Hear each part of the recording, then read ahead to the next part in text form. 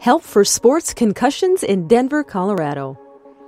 Anytime a sports injury involves a hit to the head or a body hit that may have been forceful enough to jar the brain, it should be taken seriously.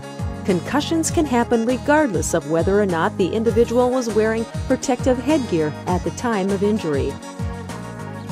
An injured athlete may experience symptoms of concussion right away, and they may range from extremely mild to severe.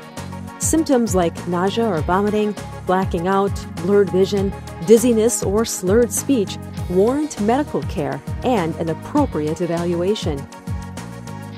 Memory loss, confusion, mood changes, or difficulty with concentration are some other potential indicators a concussion has occurred. Keep in mind that signs of a concussion don't always occur right away. They may develop hours, days, or even weeks after an injury on the field. Sports concussions are a cause for concern for several reasons. First, there is the potential for serious complications with a brain injury. Brain swelling or brain damage are two possible risks.